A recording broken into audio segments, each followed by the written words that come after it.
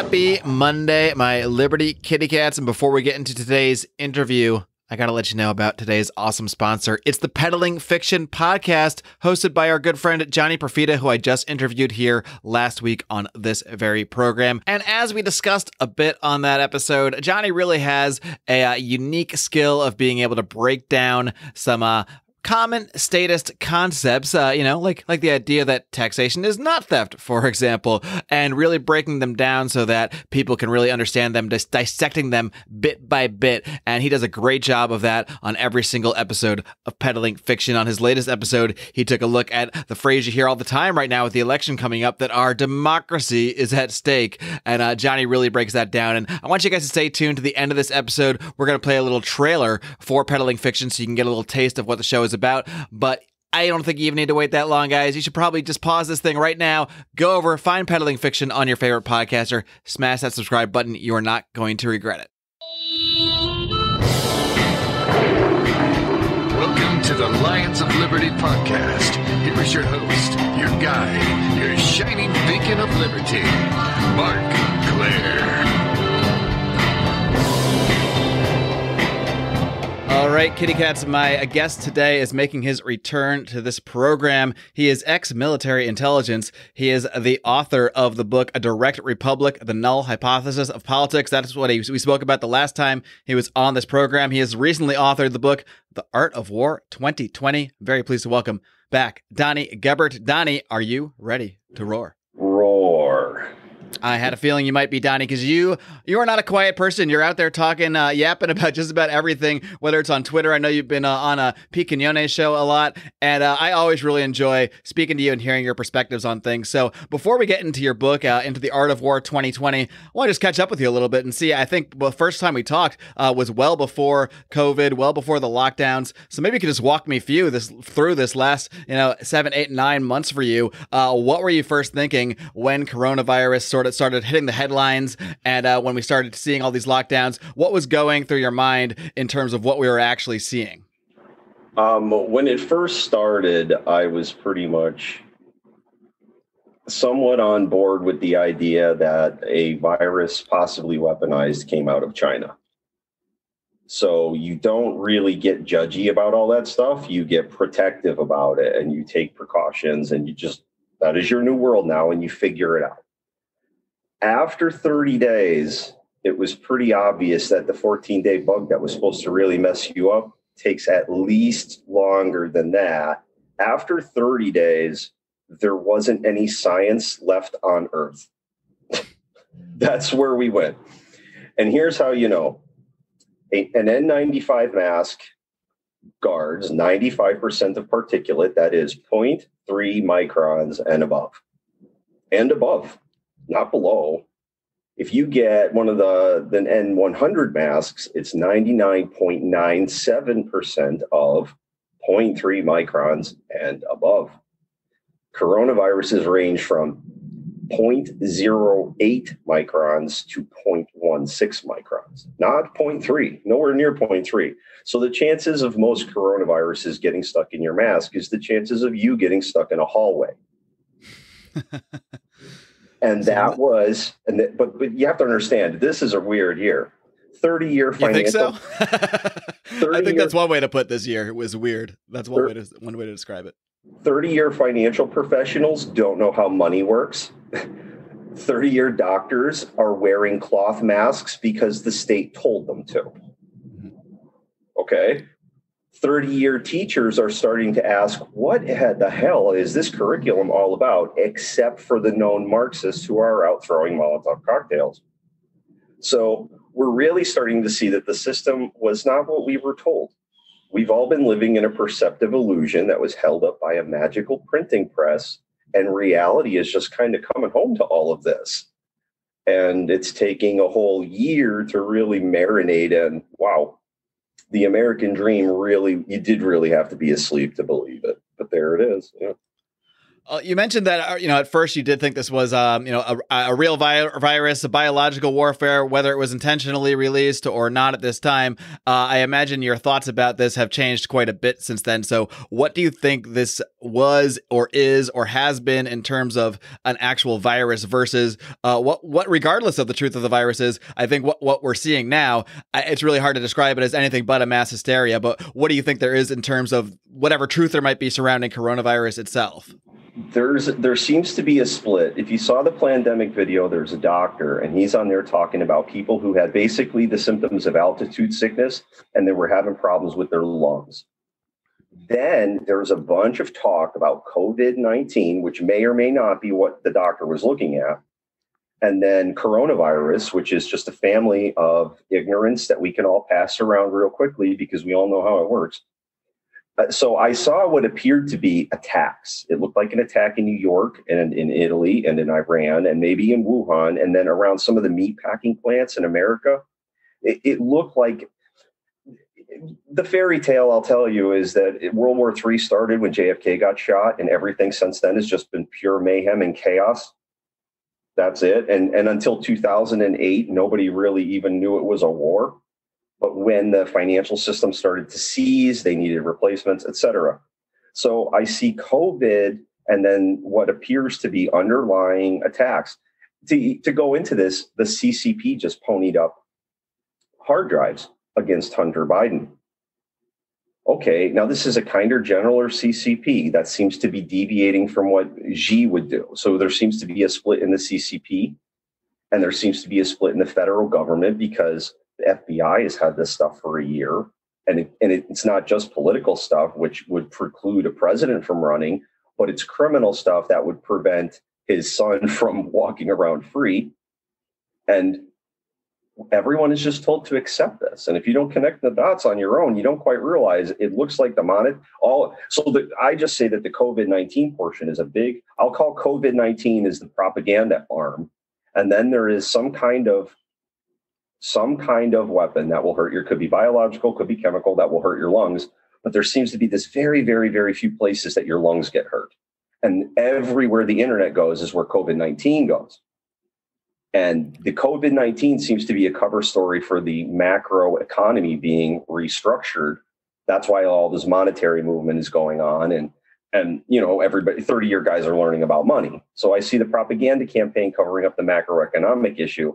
And then there's this other criminal / there might be some people who have lunatic issues and they're going to take them out on large populations. And then we're there just wallowing in the FUD all year. So it sounds like there, at least from your perspective, there's sort of just a mix of things possibly happening here, possibly some actual attack, some actual sort of biological weapon, which might explain why you've seen really, really hard hit cities in select places, and everywhere else it's nothing like that. It's nothing like what you see in New York City, Italy, Wuhan, Iran.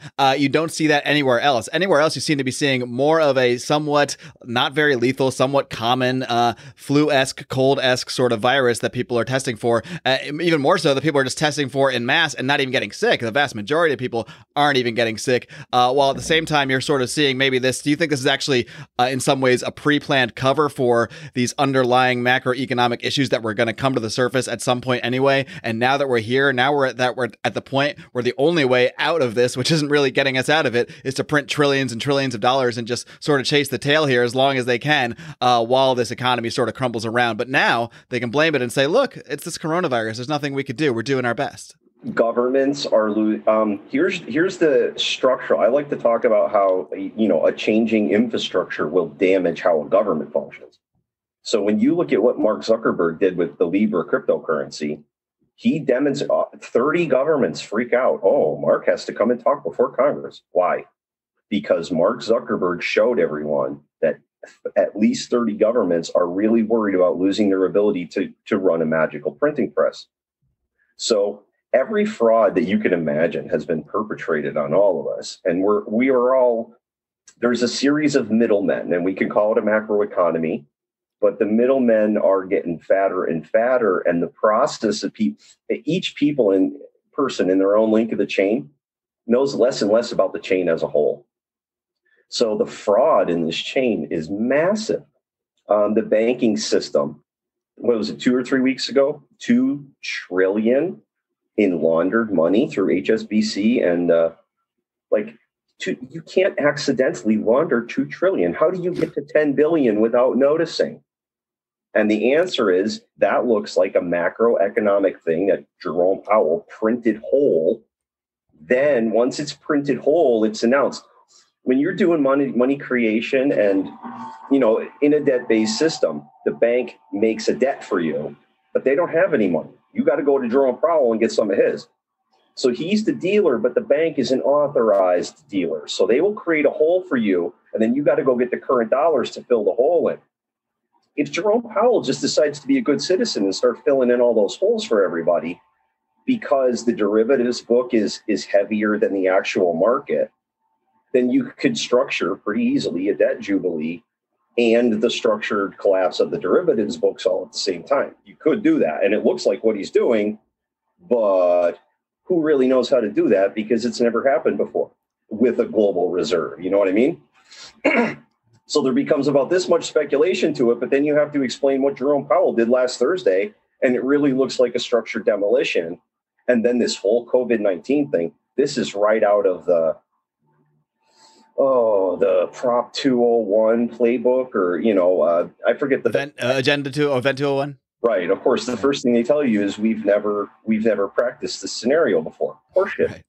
And I tell you, I think the corporations got on board because if the governments fail, all the corporations lose their LLC. Basically, it's illegal. The corporation is a legal immunity for certain acts. And I think all the corporations are reinforcing the COVID narrative, because should the COVID narrative fail or the economy fail, the dollar economy, their liability changes. Their entire legal liability structurally changes. And I don't think none of them want that to change. That's what strikes me so much about everything going on with COVID. There's a certain level going on with the government, with mandates, especially on the state levels. Here in California, we're still under some kind of lockdown, technically speaking. A lot of people aren't really following it in the same way they were 3 or 4 months ago. But, you're still supposed to. I don't do this because it's ridiculous. Technically, when I go walk my dogs just outside the neighborhood by myself, just me and my dogs, I'm supposed to wear a mask. I don't do that because I'm a sane person, but I walk around and I see a bunch of other people wearing masks, looking at me like I'm a nut for not wearing it. Meanwhile, even if you believe that there's a virus that I could transmit, I'm nowhere near anybody. So in so many levels, it seems like this has transcended just whatever politicians are saying now. Now it's embedded in the psychology behind corporations and behind individuals. And that's the kind of thing that frightens me way more than if the government was just out there making decrees. I know a lot of people, including myself perhaps, that go to work and have all sorts of different, not just questions they have to ask, but people have to wear contact tracers. This is starting at the quote unquote voluntary level, at the private level. But we all know how this stuff works. Once this stuff gets embedded in not just in our psychology, but literally on our phones, on our apps, everywhere we go, it's not going away. If it's not going to be used for this, it's going to be used for something else. You know what, Mark? Let me tell you something. I'm starting to think that the best way to defeat this is to take Big Brother and grab it right by the tongue and pull it inside out.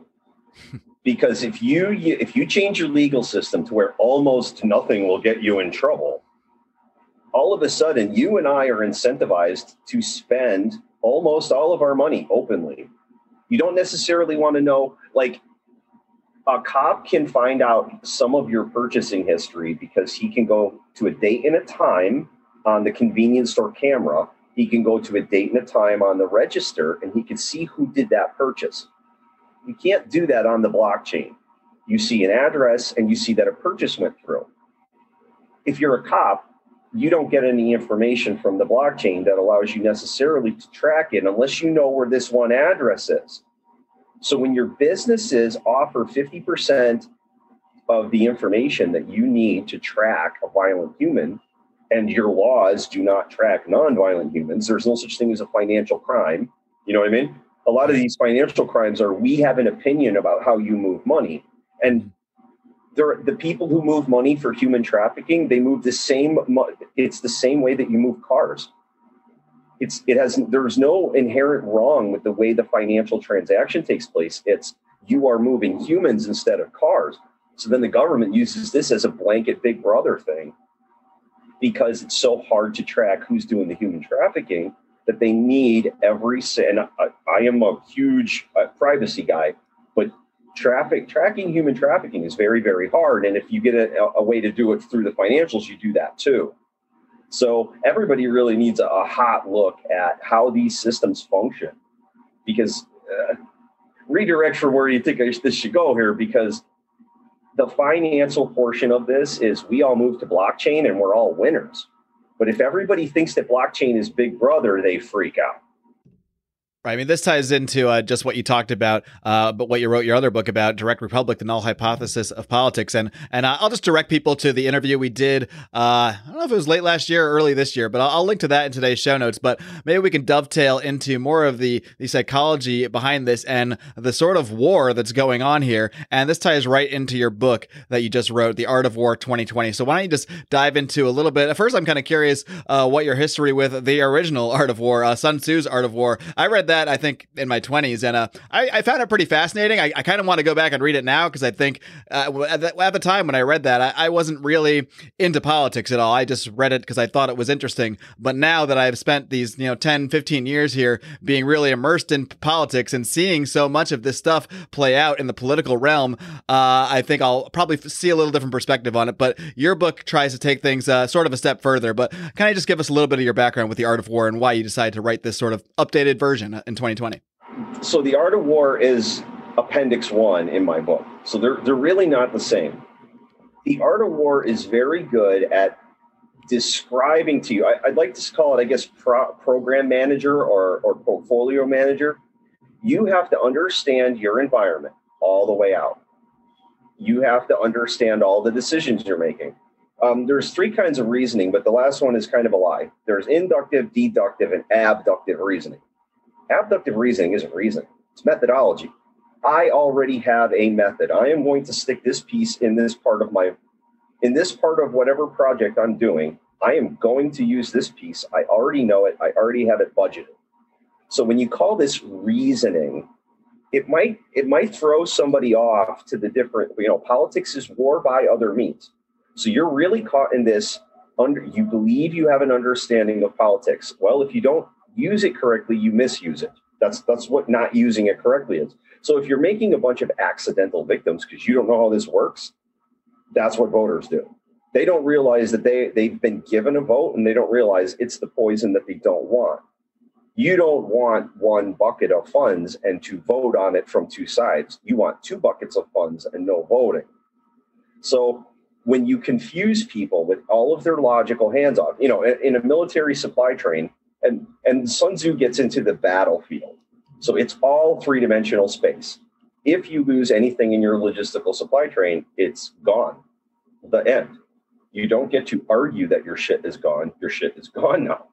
Well, if you do this in an intellectual handoff, you have created a logical fallacy. Your point may not get across. Maybe you accidentally instructed somebody poorly, and now they're about to go cause a disaster because you're a dummy. So you have to make sure that the IKEA diagram of how it actually functions is what you know, how you're conveying it to another person. If they don't get it, you figure out how they're misunderstanding it so you can convey it correctly. My book gets into, you're stuck on the battlefield that Sun Tzu describes, and you're one human. How are you going to sense make on a day-to-day? And then, when you start taking that to war, it gets harder and harder and harder, because now one of the things you're dodging is live ordnance. But sense making, the way people are just, politics is war by other means. Everyone is yelling at each other like a bunch of screaming primates. Well, sense making in that environment is very difficult for people, because the handoffs go from philosophical, which happens between your ears, to methodological, which happens outside your window, to real life, which what happened outside my window? Was it assembled correctly? Was it funded properly? Was it funded by the blood of the children? How did all of this happen? And you find out that most people don't know anything about what they're doing. And you can account for almost all of the bad stuff on earth because somebody doesn't know how to do their job, not because somebody's a nepotistic, sinister human being. Yeah, I mean, talk about people not knowing what they're doing and trying to communicate with each other. I mean, so many people today are trying to convince each other of their belief system, of who to vote for, or what have you, by tweeting at them in capital letters, or by these short little sound bites, or by yelling at them for not wearing a mask when they're out in the street. And if you actually try to have a real conversation outside of that and break it down, you quickly realize people don't know what they're talking about and don't even care to. They care to repeat phrases. They care to just sort of signal what their beliefs are supposed to be. But where does that get us? Yeah. People are now comfortable to walk down the street in civil society, command strangers that there is a virus afoot, and they don't understand that the size of what they're talking about is called the common cold. Coronaviruses are part of the family known as the common cold, and we have already accepted as a species a long time ago. You can't prevent the common cold on scale because that's how it happens. So now there are believers that will imagine the most belligerent, religious person going down the street, the most Christian or Muslim or whatever, going down the street. Imagine them witnessing to you like this. They're not just handing out tracts and inviting you to church. They're demanding that you cover your mouth. So that's where I really get upset with the females. Because they demand that you put a filthy rag on your face all day, essentially, to show that we're in this together. It's not even about a disease. It's about to show that we're all in this together. Look, these people are sacrificing. There's people on the front lines. There's people dying. If you don't put it on, you're not on the right team. You're part of the problem. My understanding of feminism for 40 years now was intelligent assertion of women on the same level as men. Well, then women demanded equality, and that's not the same thing because dudes are dumb. So if you start trying to intelligently assert yourself the same way that guys do, you will then be dumb. So, how do you get a feminist to obey a man? You have Anthony Fauci tell her to cover her mouth. And all of them fell for it, just like that, all of them. So the women weren't there to keep the dumb dudes from not knowing how stuff worked, which is the only reason civil society didn't die out 500-600 years ago. So your take might actually be the most feminist take I've heard. Huh? Your take on this might actually be the most feminist take I've heard in terms of what I feel feminism, is. Yes. We need them to be the strong ones to stop us from being so damn dumb. But they're not. Now they get. You got to be careful what you ask for. Now they get equality. Now they're just as dumb as all the dudes, and we don't have to pretend they're special anymore. So everybody's really going to learn some science, and their opinions are kind of going to get muzzle loaded right down that mask. And it's going to get worse in the future. The more people try to keep this up, they're going to find out that the mask won't keep their teeth in. They're going to keep wandering up to strangers as if they know how science works, and they're just going to get their teeth knocked out. And whether or not they were correct won't be relevant to whether or not their food is liquid for 6 to 8 weeks. It won't be relevant. And then they're going to find out later, oh shit, 0.16 microns doesn't help in a 0.3 micron mask, right? And then we can get into t-shirts, but that just looks like panties in the mouth. Well, I do see people even just wearing, I see people just doing this, just pulling their t-shirt above their mouth and walking around like they're doing something. Look, I play the game. Play the game. But that's what it is at this point. It is just a signal. It's just saying, I'm on board. I am not going to dissent from the system. Don't worry about me. You don't have anything to worry about. I'm not going to shake things up. That's essentially what a mask is at this point. It's just saying, I'm here. I'm obeying. I'm on board. Don't worry. I haven't found any rules, and I mean any rules in any game you could play to which there is not one exception. So my exception is Costco. It's the only place I wear a mask, and it's because it's not my account. It's my ex-wife's. So rather than having account issues, I'll just make my exception this place, and it's the only place I do it. And if everybody just stopped, we go back to being the same susceptible. When you brand name the common cold, it doesn't change the common cold. So we don't have to pretend anymore. Right. This was all fake. We all got duped, and it's harder for people to admit they got duped than it is for them to adjust. All right, kitty cats, I got to take a quick time out here to tell you guys about our other amazing sponsor this week. That is our good friends over at Lorenzotti Italy. These guys have some amazing coffee, some premium blends that you got to check out. You can find them all over at lorenzotti.coffee, but these guys don't just produce amazing coffee. They are really, not only are they entrepreneurs themselves and great libertarians, but they're trying to help other people become entrepreneurs in the same space. If you're sick of these generic coffee shops everywhere now, just Starbucks, the coffee beans, and really would like to see more actual coffee shops where people are actually go and mingle, hang out, not just staring at their phone the whole time. This is a world that we can have back, and our friends at Lorenzotti Italy help people do that by procuring equipment for them, by offering financing, by helping people set up their own coffee shops, as well as selling their own amazing blends of coffee. So they really are a one-stop shop for the coffee connoisseur and coffee entrepreneurs. I want you to head over to lorenzotti.coffee. That's lorenzotti.coffee. And do not forget, you'd be fools to forget to use your discount code LIONS at checkout for 10% off your order. That's discount code LIONS. Your book, The Art of War 2020, it really digs into a lot of sort of abstract concepts. I think it's the kind of book you might have to read like 2 or 3 times to really let everything sink in. So we're not going to, necessarily break down every single one of those concepts now, but what's a good starting point for people that, maybe they realize, okay, what Donnie's saying is right here. I don't actually really know how to combat, how to use my intellect as an individual, how to stand up for myself in this crazy society, in this place where there is psychological warfare being played at the mass scale, where there's literally a mass hysteria that's overtaken the world, that's infected far more people than any virus has. So where can someone start by using the knowledge gained from your book in actually, waging war in their own way from the individual level? My book is Ignorance is the Enemy. Sun Tzu's book is Know Your Enemy, Know Yourself.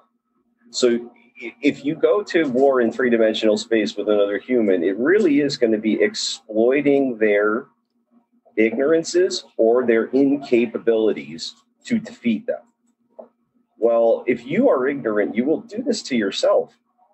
The end. Never mind all of the things that everybody would like to blame. Here, I'll give you a personal story. I'm paranoid. But what does a paranoid 5-year-old look like in 1983? Nobody knows, because everybody's dodging lawn darts because it was 1983. Why do the parents or the grandparents, they don't eat at the table in the yard anymore? Why not? Lawn darts. They don't want that crap while they're eating. They'll eat on the porch. They're not going down there. So I was paranoid and just learned to live in an environment where pointy objects were flying around my head. If I thought that somebody threw that lawn dart at me on purpose, I'd stab them with it. However, if it was an accident. So the fact that I was paying attention and dodging lawn darts, it was helpful. It wasn't anybody being malicious to me. I recognize there's a difference between me perceiving something a lot, often at a high level, and me projecting that person over there had a motive to make me pay attention to this, right? When you're paranoid, if somebody jostles you like that, you can't project and say, that person did it to me on purpose. You just have to recognize that they're living their life and they're clumsy. And now you're dodging lawn darts. So everybody seems to get this projection thing about them where if they don't understand something, it's someone else's fault.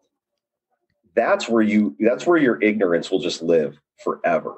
So my book is, you're going to I'll be honest, you take one concept at a time and you apply it to everything you know first, and then you go get another one.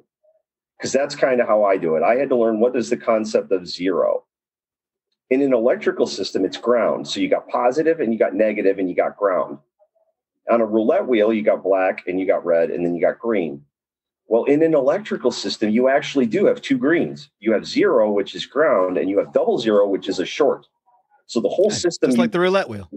Just like the roulette wheel. But nobody's planning on 00 in an electrical system. So if you know how to break it in a certain way, you can get it to function in a different manner. And that's the real trick, is you take certain pieces of the book and you learn how to go play games, and you apply strategy from one concept that you know how, and you say, okay, this template works really good over here as well.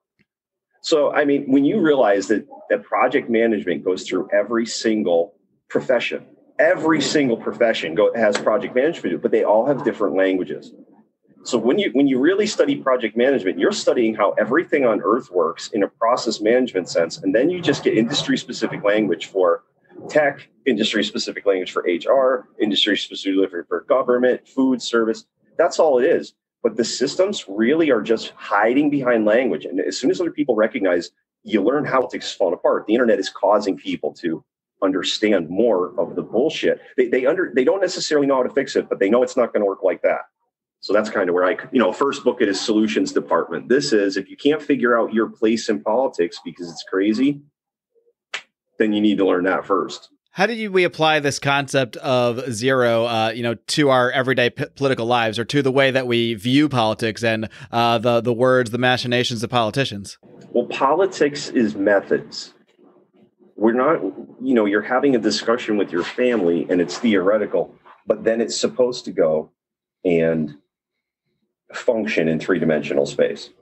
So if you're going to have a philosophical debate, that's fine. But when you're done with your philosophy, you have to apply a method. And then you have to see if that method is going to live up to this philosophy. And that's usually where people get lost. So you got to look at three things. You got to look at positive, negative, and null.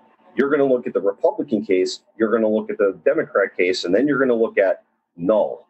If I don't care about Republican or Democrat, how would I do this from the ground up just to make it function like it was a business? I'm trying to make it on a budget. I'm not trying to be extravagant. I'm not looking for a government loan. How does this actually work? And that's where you're starting to see Joe Biden's fraud thing. It's exactly how everybody gets to look at the law is written so that Joe Biden's son can take all of the political money needed, and Joe Biden gives the legal appearance of not involved in corruption, crime, nepotism. What he really is doing is a show in front of the cameras when the reality is different. Even if it was legal for him to be involved in the Chinese, what if it was expected that an American president would spend his own money in a foreign land to strengthen business ties? What if that was the job of the president? Donald Trump is in a better position to do it than Joe Biden. Joe Biden's doing the opposite of that. He's becoming a leech in that system. Donald Trump has foreign investment, where he's saying, hey, we're not a bunch of shitbag Americans like the Bidens. We will invest in your infrastructure. We will get your people employed with our hotel chain. You know what I mean? Right. So if you really don't know how it works, you are just a voter. And that vote is like a child with a gun. It really, really is like a child with a gun, because you don't know how all that shit works. And now you're gonna throw your 2 cents in. Just running around throwing lawn darts all over the place. Dodging a lawn dart when you're 5 is a skill. It's a skill. Yeah, we're dodging lawn darts. I guess I don't know if they're intellectual lawn darts, but we're verbal lawn darts everywhere out there in politics, where people are we're just attacking each other with phrases, with words, with hashtag wear a mask or wear the damn mask, as I prefer to get angry at out there.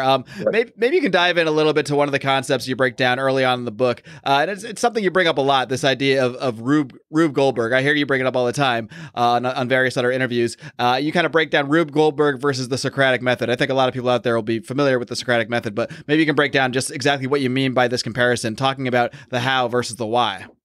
I'm going to put the two of them together. Where you left off with people yelling, the verbal lawn darts. Well, who is authorized? Remember, America is all about legal immunity. Who's authorized to throw verbal lawn darts? It's the lawyers. Okay? They are authorized. So when you start seeing the methodology, Rube Goldberg is your methodology. Socratic method is how you're supposed to deal with your politicians. Why is it this way? Well, when they give you an emotional reason as to why something is happening, what you have is an ideology, not a methodology. So you start asking more specific questions like, how is this happening? And then you get the politician who doesn't know how it works, and he starts talking around it. Recent example, someone says, there's a conflict of interest, Joe, with you and your son in Ukraine. And Joe looks at him and says, there's no indication of a conflict of interest. If I put a car in my driveway, I could say there's no indications of a car there. I could say there is a car there, but I'm really just trying to shift the focus. And then as soon as Joe said that, he gets the angry pants. We're going to focus on Donald Trump. So it's 100% bullshit.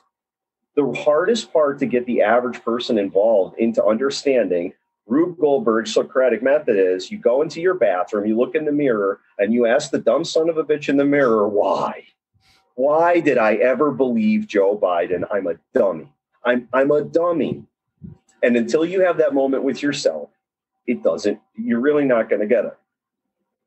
Let me flip it around. When you perform, my first book is Political Area Denial. You don't have any, it's all peer-to-peer and there's no middlemen. When you take Joe Biden out of the process, I get my agency back and it's mine. Well, you get your agency back and it's mine. It's mine. See, our language somehow doesn't do that right. But I get my agency back. You get yours back. Mine is mine. Yours, from your perspective, is mine. Right. The next person, it becomes a political minefield. I know that's stupid, but this is how you could use the words to make a point. When every person is their own representative, it's a political minefield because everyone's agency is mine. That's why you're told selfishness is bad. Because the minute you say, I don't want to be involved and I'm not going to pay for it anymore, you're now a social heretic. Your mask isn't thick enough. Your brain is too big. Whatever insult is going to be thrown, you're the one who understands that not participating is how the game ends. So every screaming primate tactic you could come up with will be used against that human to get it back into the game, because the fewer people that play, the illusion is broken, and then everybody realizes the game was all an illusion of a printing press anyway. I mean, that explains what we see everywhere, and we see it not just at the government level. We see it at the corporate level. We see it at the individual level. It's similar to the mask thing. It's like, just go vote, get out and vote, hashtag get out and vote, vote, vote, vote, everywhere you go. And it's acted like we don't care how you vote. I think most of the times when you actually look at who it's coming from, there's actually is a way they want you to vote when they're saying that. But it's really this idea that if you don't vote, well, you're as bad as someone who doesn't wear a mask. You're not part of the team. You're not united with us. You're not playing the same game. And that's the most offensive thing you can do when you're a part of the cathedral, is to say you don't want to come in the doors. You want to hear a story of justice? All voters deserve hemlock. Okay? That's a just outcome. There are no losers in a good democratic system. Everybody gets the same. So they all get the hemlock and everybody's equal. But when you don't really understand what that system is about, it's about the illusion of choice. There were people who didn't like what Socrates was doing, so they manipulated the crowd and poisoned him in plain sight. But the voter will pretend that their government school education covers the spread between politics now and Socrates. They got this. They got this. They got a pile of vocabulary words, and they know how it functions. They know what hashtags to tweet and what phrases to shout at you. So what more do you need? I know. As long as you're saying the right things through the mask, it'll all be okay, because that's how reality functions. Well, Donnie, this episode is going to be the final episode of Lions of Liberty that airs before the election. So I just want to toss this out there to you. Where do you see things going? Not even necessarily just in the result, although I'm certainly curious your thoughts about that. But where do you see this all going as a society level? My dad thinks that COVID goes away as soon as the election's over. I'm not quite as optimistic about that as he is. But where do you see everything that this sort of warfare that's been going on? It didn't start with 2016, and it's not going to end with 2020. So where do you see things going post-election these next few months here? I don't think it's going to be fun either way. I will say, as an authorized security professional inside of the United States government, that Joe Biden will not be allowed to have a security clearance because of the manner of what I have already seen in public from those hard drives. He will not be allowed to see top secret material as a president. And if he does, then you might as well not have a top secret system. I'm all about destroying that system. I really am. But Joe Biden wouldn't really qualify for a clearance. He might actually qualify for an indictment. That might be before the election, and that's only, 10 days or something like that? Yeah. There are 2 dates in the future. One is the election, which, frankly, I just hope blows up and is canceled. However, Donald Trump has spoken of January 1st. He got a deal. He got the greatest deal. He doesn't actually say what it is because that's how NDAs work. So for as much as I know how deals are structured, and if it's under an NDA, he can't talk until the 1st. The Banking for All Act, Federal Reserve and I use the word specifically, shall have digital wallets available by January 1, 2021. So I think COVID lasts until the monetary system gets the rude awakening on the whole thing. And I could get conspiratorial and I could dive into it. As far as everybody's concerned, I don't think any of the voting is going to help. I think the systems are so fraudulent that about 14 days afterwards, they're just going to find out pure fraud, pure fraud, pure fraud. What's next? And then I think we're going to get our banking notification that the $2 trillion that was in the banking system, plus the way Jerome Powell's been driving the US dollar, and somehow Donald Trump has restructured under the Treasury instead of under the Federal Reserve, and there won't be borrowed money paid back with interest. But that's my 2 cents. Like, it's so hard to tell. It's so hard to tell. I mean, something you mentioned there is what I'm most worried about is no matter what the result is, with all this mail-in vote and early voting, all this stuff, there's going to be half the country that thinks that they got screwed over, that there was fraud, and that their side should have won or should be in power. And it's just a recipe for, I guess, in some ways more of the same as we've seen the last 4 years or so, but probably to an even more extreme degree if half the country actually thinks that they've been now screwed over, that they have been defrauded out of the power that they deserve, or feel they deserve, or feel their team should have. I know 325 million people that deserve more than one bucket, so they don't have to vote over it. Mm-hmm. So if you had, here's how I would do it. If I was Donald Trump, I would look everyone in the face and say, I will no longer be accepting the presidency, regardless of how you vote. If you want to come with me into the future, I would have Donald Trump pick a cryptocurrency that functions at random and say, everyone revalue your entire lives in this thing. And we are going to take our economy and our opinions and our lives, and we are going to dump the dollar. Now, as a US president, he really can't do that. And I think he's going to do that with this, with the digital currency that comes out of the central bank. But I could be wrong. You know what I mean? That's how I would do it, because it would say all the Trumpies are coming with me and you guys have the shit system. Have at it. It's all you. You can keep it. But I'm a spiteful bastard. I would make it happen. I wouldn't talk about it and then let everybody vote it. I would just collapse that system and say, we're going this way. Real leadership instead of the we're going to do this every 4 years because we don't know why. Right. That's what I would do, but I have no idea what's coming. I don't think any of us do, and that's what makes it so fun, exciting, and scary all at once. So, Donnie, it's been a blast talking to you. It's always fun talking to you and getting your opinion on things. We'll have to make this a semi-regular stopping point for you. Before I let you go, why don't you just let everybody know how they can find all your books out there, The Null Hypothesis, as well as your most recent, The Art of War 2020. The Null Hypothesis of Politics.com. The Art of War 2020.com. Both of the books are free. They're a PDF download. The first one, I had a guy volunteering to do the audiobook and it hasn't come in. I have it done where the PDF read aloud is also on an audio for the first one. The second one has pictures and stuff in it, so you have to read that one, because when you're dealing with abstract concepts, if I didn't put any pictures in that book, everyone would think I'm insane. So you have to really look at this picture and then think of this concept and equate the two and understand there's a mechanical relationship there. And don't let this relationship smash you in the face. And then you go on to another mechanic. Time, scope, and cost is how project management is done. So when you start learning how to manage those things in your life, here's the phrase, it's called cursed with knowledge. When you know something, you can't be lied to anymore. So the goal is to get your own head in the game and understand not just the game, but yourself and your place in it. And it's hard to, without some abstracting and understanding the mechanics, it's hard to find. So artofwar2020.com. All right, Donnie Gebert, artofwar2020.com. Check it out, kitty cats. And until next time, Donnie, keep up the great work, man. Keep on roaring. Thank you, sir.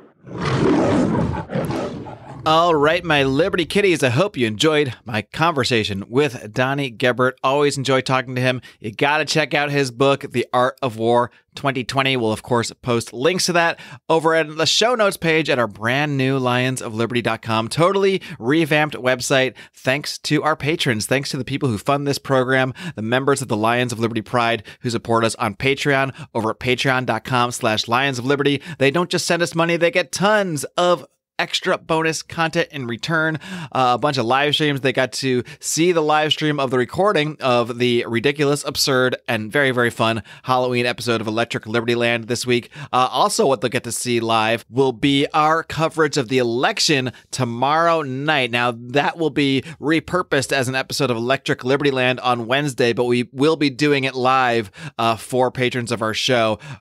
And frankly, we don't even expect to have an election result by the time we sign off, but we do plan to do that and go live at around 10 p.m. Eastern just to talk about what kind of results have been pouring in, what it looks like so far, and I'm sure by the time it airs on Wednesday, it'll all be out of date, but guess what? If you're in the Pride, you can see that live as we talk about it, while it's still relevant, because we know things are going to be pretty crazy, especially for folks like me out here in major metropolitan blue areas like Los Angeles. Let's just say I expect some hecticness. But either way, be sure to tune in to Electric Liberty Land on Wednesday on this very podcast feed, wherein my colleague in Liberty, Brian McWilliams, slaps you upside the head with his weekly shot of comedy, culture, and liberty, while on Fridays, John Odie Odermatt wraps things up with his hard-hitting, inspiring look at the broken criminal justice system on Felony Friday. That's why you got to hit that subscribe button, guys. You got to smash the heck out of that thing because you don't want to miss a single show. We got 3 different unique episodes every single week and so much more if, again, you are a member of the Pride on Patreon. Patreon.com/Lions of Liberty. If you just can't get enough after that, don't forget, myself, along with our friend Remzo Martinez, we host the weekly Second Print Comics podcast where we do deep dives on all sorts of different comic book characters, stories, and events that influenced our fanhood. Even if you're not a fan of comics, and you really should be, and maybe you'll find out why by listening to the show, I think you're going to enjoy our banter, just like you'll probably enjoy the banter of Brian, Odie, and Rico on their little side project, Bravo and Beer. And all I'm going to say is, if you haven't heard Odie almost die from a beer bong in audio form, well, you got to go back and listen to last week's Bravo and Beer. I'll just say that. Folks, it's been a blast. I'm sure we're going to be in a very different, very interesting world by next Monday. But until then, my friends, live long and live free.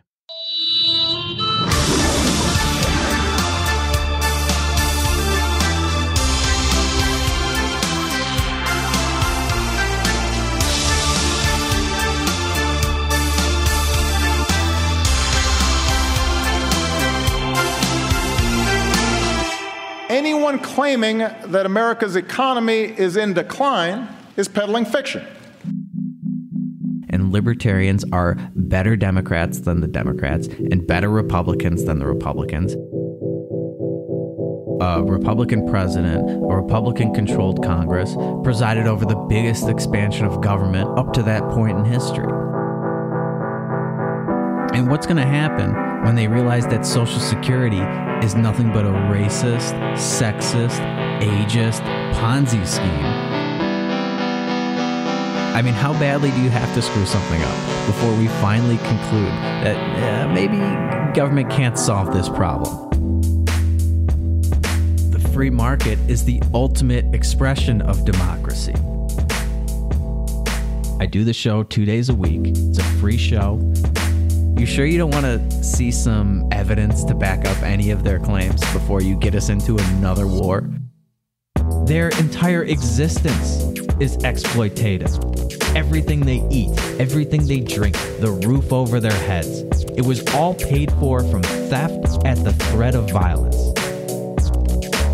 Isn't it interesting that an education system run by the government somehow churns out a bunch of people who favor the government handling everything? That's the type of accounting that would get you thrown in prison if anybody else were to do it. But that's how the federal government operates. Black, white, Indian, Asian, rich, poor, short, tall, everybody benefits from freer markets. Libertarianism is principled, it's philosophically sound. In the arena of ideas, we cannot be defeated. This is the Peddling Fiction Podcast, the voice and soul of so-called fiction. Follow me on Twitter at PeddleFiction. Download and subscribe, and no matter what happens, keep on peddling that so-called fiction. Peace.